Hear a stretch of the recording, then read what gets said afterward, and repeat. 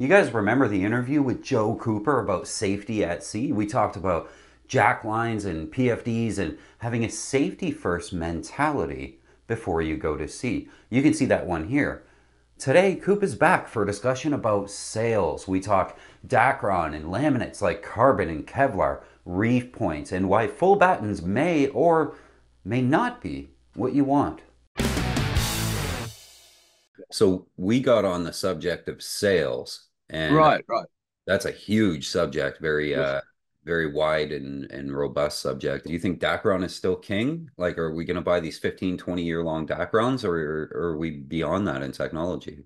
Dacron, woven Dacron is still, from a business perspective, from the cloth manufacturers, is far and away the most commonly sold, so presumably commonly used, sailcloth product. It's relatively inexpensive. It's durable, very viable in sunlight. It's virtually impervious to any of the usual commercial products that are used around boats for cleaning. Um, it's You're going to go a long way before you're going to see, the charter firms using laminated product. So, in that sense, for the average bear, and perhaps the bulk of the practical sailor readership, a boat under 35 or 40 feet, the recreational sailing, on soundings, within 100, 200 miles of your home port, if you're up on the lakes and going somewhere, or out here, you go up to Maine. Um, there has to be a lot of really good value to cover the price spread between a Dacron sale for, we were just talking about your boat, a Dacron sale for your boat, and some kind of laminated sale, because the price spread is going to get you a little bit more performance out of the box, but it's going to diminish the overall durability, both the mechanical structural durability of it, and when that happens, the performance durability. So what I would suggest for the readership or the viewership here is to consider, you can get a Dacron sale for $1,000, or you can get the laminated version for 15 or 16 or 1,700 bucks. So your cost on the margin, your opportunity on the margin is $600 or $700. What is that really going to buy you? And the U really settles in on one of the core aspects of the sail making business. Forget the carbon and the TP52s and the America's Cup and the computers and all of the whiz bang advertising. At the end of the day, sail making is still a cottage industry. We find the customers, we consult with them, we find what they want to get done with their boats, what they're looking to get done with the stuff they put on their boats. We tell them what we think is going to work. We tell them how much it's going to be. We measure it, we design it, we build it, we deliver it. A lot of the times we install it, and a lot of the times we show them how to use it. Experiential, mano a mano activity between a fella or a woman, more commonly these days, looking to buy sails for their boat, and the sales rep on the end of the phone. So um, that, I think, is where one of the biggest pieces of value can chip into that 600 or 700 or 800 bucks on the margin, the marginal cost there. I think that's a really important thing that you touched on there is it's not these are not mass produced products. I can't just go on Amazon and order a sail from who knows where else in the world. It's a very cottage industry. And I guess that leads me to the first thought that pops into my head is, well, if there's only a few people doing this on a very small scale, and I don't want to throw any manufacturers under the bus here, but do we see a wide variance in the quality that we get out of these independent sailmakers? No, because sailmakers have to work in a commercial environment, and if your product isn't good, then you're not going to survive. You can't, if you got the stones to hang out a shingle that says Joe Cooper Sailmaker, I better be pretty damn making sure that what goes out the door is going to reflect what I think needs to go into the sail. It has to look good. It has to be well designed, the aerodynamics of it. It has to be well engineered. It has to be fabricated and look good from the artisan craft sense, because sail making is still very, very, very hands on. At a price that's competitive in the local market. It has to be all of the things that a sole proprietorship, if you like, business has to present to their consumer face to make it viable, so that they keep getting orders and they can keep opening the door on Monday morning. One of the big arguments I hear from both consumers, but largely from the guys in the sole proprietorship shops, is the attention to personal service. So talk to me about laminates then. I see them obviously on all the race boats. Why might I consider laminates, and then why might I not consider them? The laminated sail is really a front for not really understanding what you have to know about what's in the laminate. It's a little bit like, do I take wheat or rye, without considering the cheese and the roast beef or the ham and the so on and so forth, what's in it. So there are currently about 7 or 8 fibers from which something that we recognize as a sail can be made. It's polyester, um, Vectran, Dyneema, Spectra, a couple of the different Kevlar grandchildren, Aramids, Technora, and Twyron, and then carbon. So 6. Okay, nylon for spinnakers, but that doesn't count here. And so really the question is, somebody says, well, you ought to have a laminated sail. You go, that's great. What's the fiber going to be? And the costs of the fiber go up, more or less 45 degrees, with the performance of the fiber. So the lowest performing fiber you can put in a laminated sail, and by extension, the least expensive, is polyester. And the most expensive and the best performing is, of course, carbon. So now you have this spread of 6 possible materials. I really try to spend some time figuring out with them by interrogation, Q&A, what they're trying to do with the boat.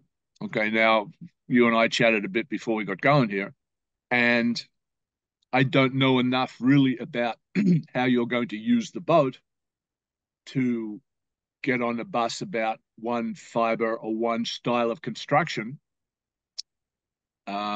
versus another in your situation. The style of construction is a key part too, because there's the fiber and then there's the way it's made, the way the finished product is made. So you can have woven, which is Dacron, of course, and then there's a laminate, and then there's the what I think most consumers would recognize as the string sails, the fiber path. But what you really need to come to grips with as the consumer, and the consumer's an active player in this discussion. You're not just sitting there told you need one of these. And one thing that's really fantastic about sailors is they just love learning stuff. I'm sure you guys at Practical Sailor know. They just love learning why something does this, that, or the other thing.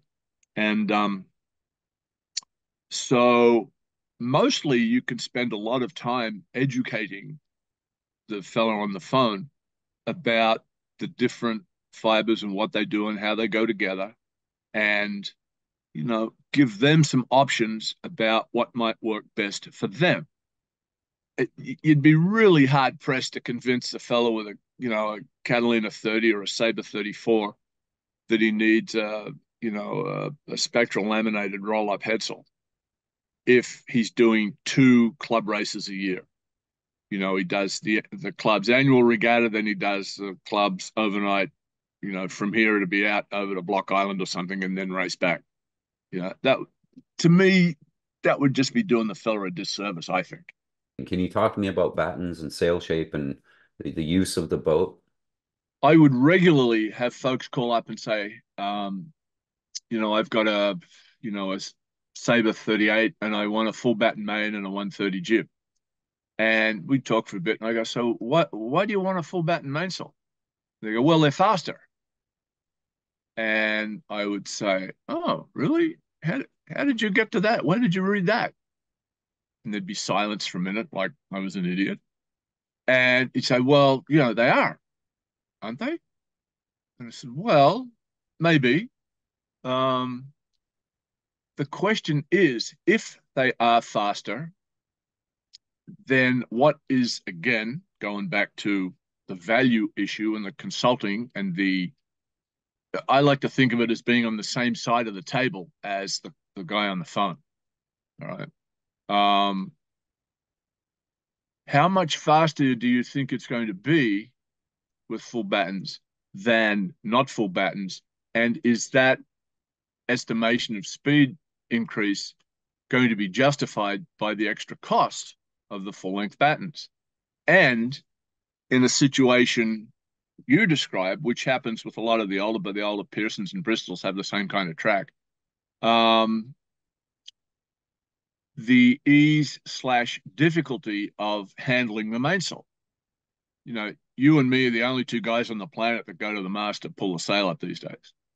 And the other aspect of the full length battens is that the advertising, the sailmakers in the advertising, that whole sort of corporate triumvirate have convinced people that full length battens make the sail easier to deal with. Maybe there has become the sail community has inured the consumer into thinking that the full length batten is the be all and end all of performance and ease of handling.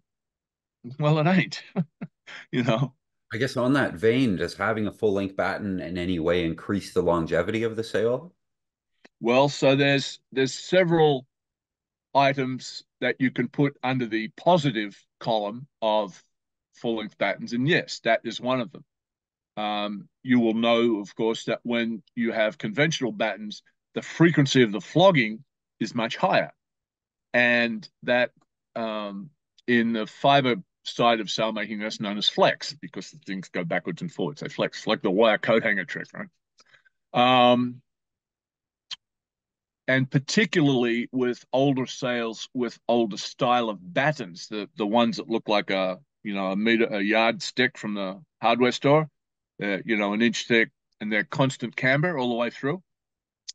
And so they create a crease at the front end of the batten pocket, and that is both a wear point for damage and also it's a bump in the sail shape, so it's kind of ugly. Um, so yes, the durability aspect, with a caveat, the durability aspect of a full batten sail in terms of flogging, the full battens are a plus side. You touched on reef points. Is sort of industry standard to put two in there, or are people often requesting three? Well, in the days when I would get RFQs off the website, there would be no reference to reefs, or sometimes the field in the inquiry form on the screen would be checked for two or one. So you sort of look at that and you go, well, okay. And then you look at the boat, it's a Catalina 30. Does a Catalina 30 really need two reefs? Where's he sailing? San Francisco Bay? Maybe. Long Island Sound? Probably not. A guy with a, Swan 47 go around the world. Well, okay, let's have the discussion here. But the answer to the question is, once again, what's the guy doing or the girl? What are the folks doing? What's the boat? Where are they going? How are they sailing it? You know, kind of what's the budget? If they're going offshore, do we have the discussion about two or three reefs or two and a trysail? And that comes up more frequently than you would think, even today. I mean, you don't see the boats, the round the world boats, the ocean race. I keep wanting to call it the car company race. Uh, the ocean race, and just recently the Global Solo Challenge at a Gore Cole. You don't see footage off the boats or pictures of those boats with storm trysails, even when it's blowing 50. So, in that sense, sort of like the full length battens and the carbon sails, the public has been acclimated to the fact that, and in newer sailors, that storm trysails, what's a storm trysail? They don't exist, in the psyche. The discussion there is, do you have three reef points or do you have two, and you displace the reefs in the sail so that by the time you have the second reef in, it's pretty close to a reduction equal to three reefs if you had three reefs. Yeah, I've never understood entirely reef points in a roller furling jib or a furling head sail of any kind, but I understand that that technology exists where the sail maker will definitively say, here are the positions that the head sail should be in, for whatever reason to be reefed. Is that something that we're still seeing, or can you tell me what that is? So the reefs in a roller furling head sail. So there's the difference between a roller furling and a roller reefing head sail. Invariably, the reefing in the head sail is sort of focused on the older boats that were designed with overlapping head sails, from the IOR and IMS days. The original setup was when Ted first invented the rollers, the roller reefing, roller furling. We've all seen pictures of the sail rolled up, and it looks awful. It gets deep and it's got crinkles coming out of the head and the tack.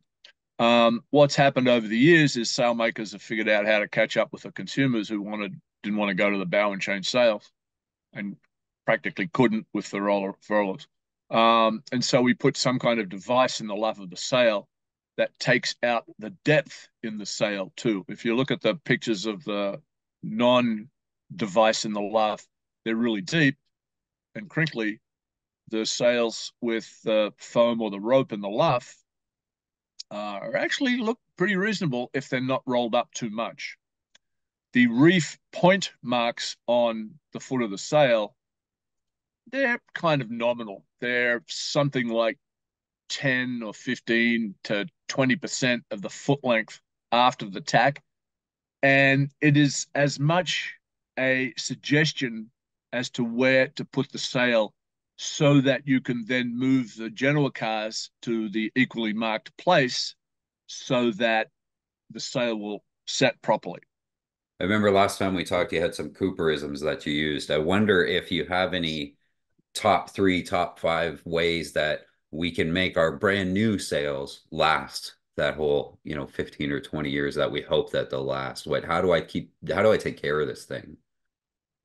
On the basis of my mother would smack me if I didn't be straight up with you, I think the 15 to 20-year cycle is out there with the Model T Ford. I think it's better to look at your sales lifespan in terms of, starting with hours, like the J24s and the TP52s, or days, or weeks, or years. Well, the years, what happens is the sail doesn't degrade over years, it degrades over hours of use. Um, the the gold standard for having a sail not structurally fail over time is, of course, the woven Dacron. Um, I think you're misguided if you think you're going to have a laminated sail that's going to go 15 years. Right. The things that will degrade your sail are flapping, flogging, wearing on something, so chafe, so the mainsail on the rigging, headsails, overlapping headsails on the spreaders. So, you really need to be cognizant of having spreader patches on it. Also, for boats that have radar domes or radar reflectors, or very prominent light housings, the foredeck light, the steaming light on the front of the mast, or a staysail tang. The nose cone comes out for the staysail and there's a stay on it, and you pull it out of the way, but the nose cone's still there. I have put patches on headsails, measured for patches on headsails to accommodate all of that stuff. The connection of the lifelines to the front rail, the bow rail. There's a reason to put something over the foot of the sail there, so I get the guys to put a 4-inch Dacron tape over the foot of it, so it's sacrificial. That chafes through, and then somebody can replace it somewhere down the line. You should pay attention to getting the salt off the sails every once in a while. The standard washing is not to make the sails clean and fluffy like you should, but it is to get the salt off the sail and the salt away from the metal parts and the in the sail corners. Cotter pins, split pins, sharp edges on anything. I'm told that Rod Stevens had a trick that he used to engage when he was commissioning a new boat, and he would take a piece of I think in the book it's referred to as nylon hose, so stockings, pantyhose, I guess these days. And he would walk around the boat with it, and he would drag it all around the boat, up the mast, along the boom, along the deck, along the fence, and anywhere that got snagged on the nylons, he would mark, and then they'd go back and they'd look at it. Try to talk to sailmakers and get a sense of somebody that can sit on your side of the table. And again, this is just me, but you're spending so much money on these things. A set of sails for a 40-footer is the price of the engine. Okay. And the engine gets hopefully way more care than the sails do. Okay. You change the oil and you clean all the dust off it and you change the belts and all the rest of it. And the sails is sort of like, oh, we pull the sails up and we go sailing, and we pull them down and we go home. Well, okay. That's sort of the lot of sails. But because there's such complexity in the product, the individual product. What size slides fit in the thing? Do you really need full length battens? How much roach goes on the sail? So ask questions. I tell my kids in sailing in the high school team when the new kids come in, and I ask them to go do something, and you can see them sort of hesitate and look at that and look at me and look at the other kids, and then they'll look at me and say, "I got a silly question," and I go, "Stop. There is no such thing as a silly question around a boat. You don't know what I'm asking you to do, or you're not sure. You go, hey, what are you talking about? I'm not. Talk to me like I'm an idiot. I don't know what you're talking about. So talk to me like I'm a freshman in high school. Sails, you really can't go sailing without sails, and they are a complex proposition. They take, as you can see, they take an awful lot of time to talk about. Um, they're expensive. For all their robustness, they are kind of delicate. You don't want to drag the sail over the lifelines and the stanchions onto the dock. You kind of want to pick it up. Um, they're expensive, and you want to try and make them last structurally and performance-wise as long as you can before you go again.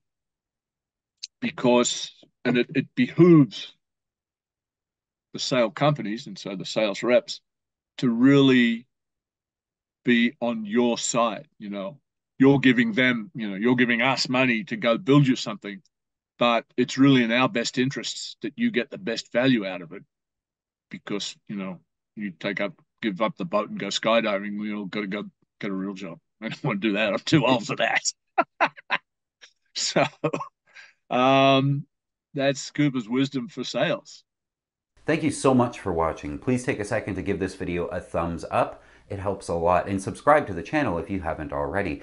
And leave a comment below. Which sails do you run and why? What would you like to see in future videos from Practical Sailor? We'll see you all next time.